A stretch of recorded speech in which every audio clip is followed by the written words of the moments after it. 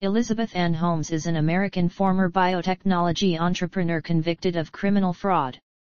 In 2003, Holmes founded and was the chief executive officer of the ANOS, a now-defunct health technology company that soared in valuation after the company claimed to have revolutionized blood testing by developing methods that could use surprisingly small volumes of blood, such as from a finger prick. By 2015, Forbes had named Holmes the youngest and wealthiest self-made female billionaire in America on the basis of a $9 billion valuation of her company.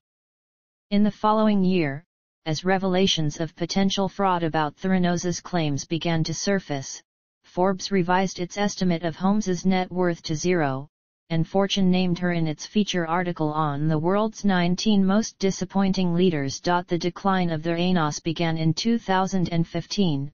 When a series of journalistic and regulatory investigations revealed doubts about the company's technology claims and whether Holmes had misled investors and the government.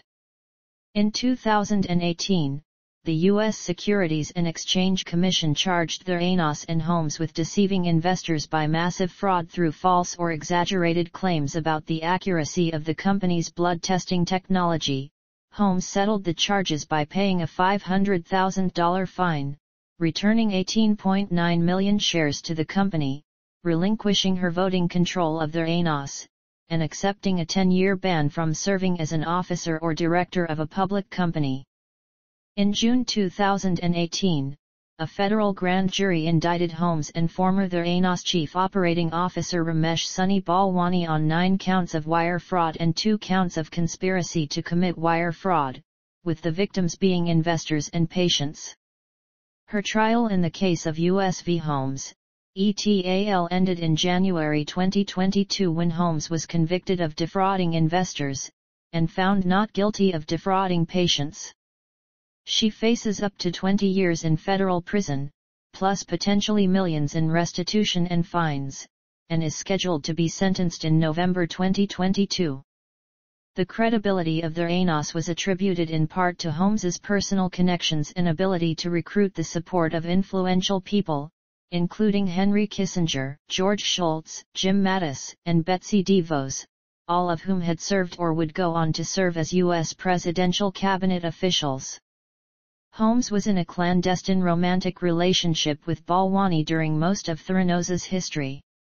Following the collapse of the ANOS, she started dating hotel heir Billy Evans, with whom she had a son in 2021.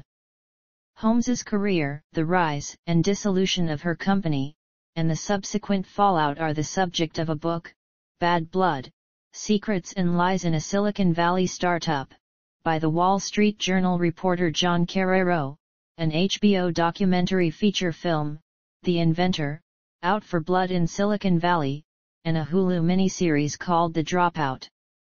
Early life and education.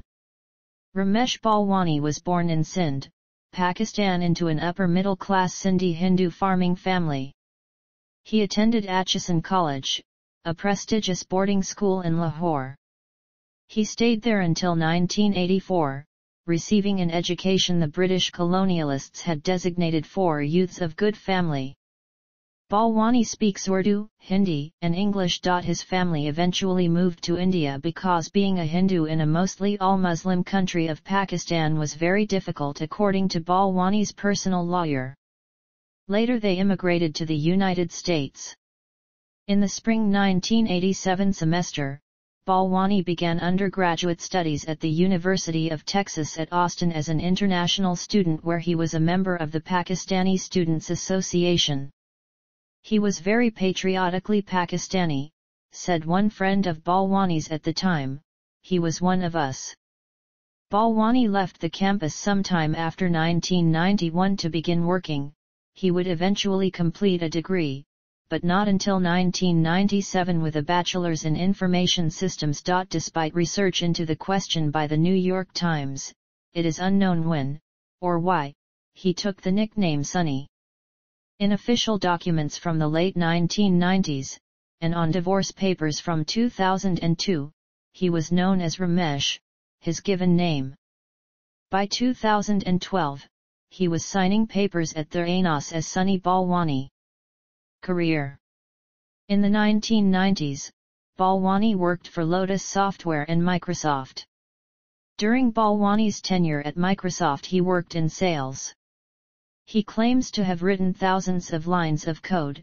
However, independent investigations could not verify this, and numerous Microsoft managers who were asked about him could not remember him.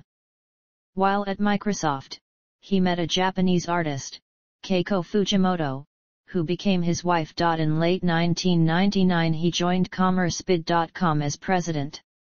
It was a software development company that helped businesses buy and sell items via auctions over the burgeoning Internet. In 1999, the company was purchased by Commerce One, another business development software company with a high valuation.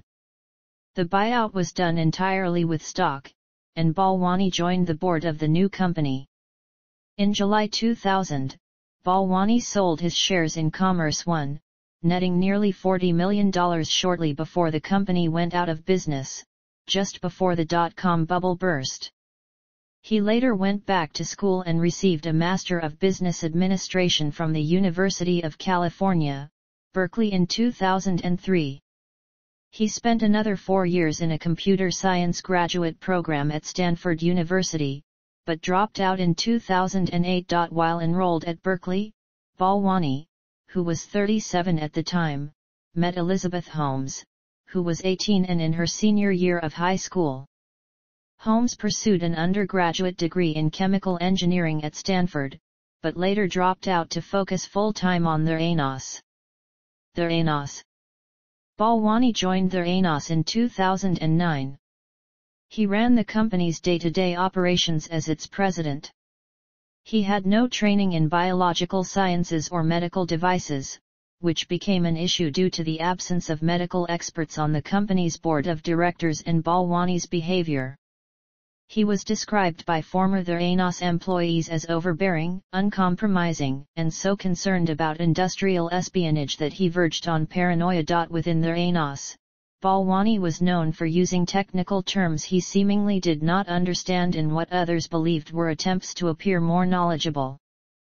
Balwani at one point claimed this invention is going to be way up there, with the discovery of antibiotics.